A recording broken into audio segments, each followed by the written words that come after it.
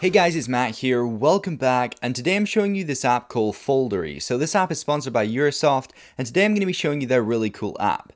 So basically this app allows you to have multiple icons set as a widget on your home screen, which actually allows you to do some really cool stuff. For example, I can make a really large icon, or I can simply group my icons together to create different sizes, different rows, and I can also even have scrollable rows like this one here. So you can do some really cool funky stuff with your home screen. You don't need to be running a launcher or anything, you can just use it on your stock home screen. So I think this is really cool, and now I'm going to show you inside the app. So in here is where you actually make your different groups of icons. So to make your folder, you just click the button at the bottom here, and it pops up with this page. So here you can give it a name, so I'm just going to call it test, just for testing purposes.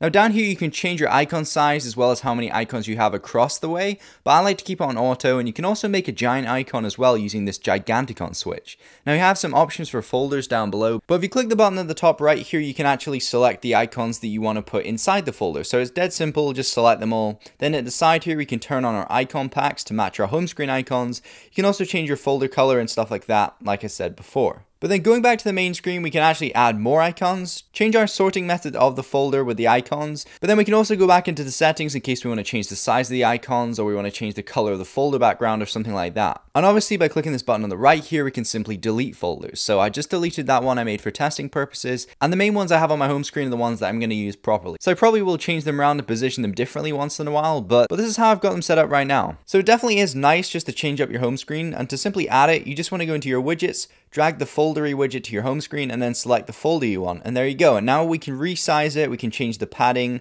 and stuff like that. It's really cool. So this is sort of how I've got it set on the other page, where I can actually scroll it down the way. Now depending on how many icons you actually have in the folder, it will depend on the size of the widget you can make, because sometimes the last icon will actually be cropped in half, so you want to make sure you put an even number so then you can crop it evenly. But now I've got it set up with this 2x2 grid, and I can swipe it up and down and obviously open apps. So it works no problem, exactly like a normal icon, apart from it's a widget and you can rearrange it, resize it.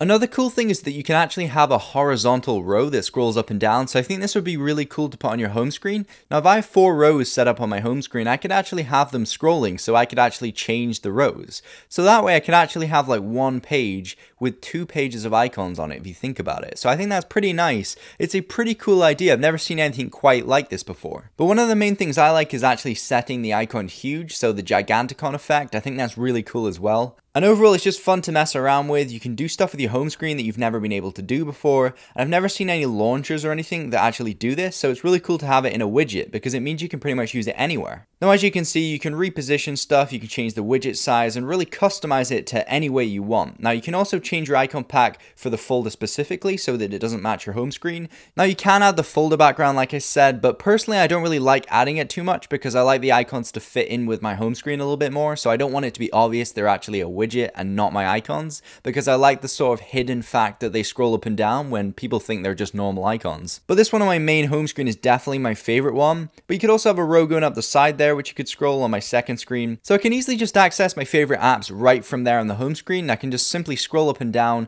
and it keeps things nice and minimal. I'm not overloaded with icons on my home screen. You can't actually see the other ones, but they're still there, so you can still scroll to them and access them, and that's something I really do like about this. Now if you want to go find this, simply search Foldery in the Google Play Store, or there will be a link down below to their app. It's really cool, and if you haven't already, go check out their app called Pixoff. I will also leave the link down below. So hope you enjoyed, guys. Don't forget to comment, rate, and subscribe, and thank you so much for watching.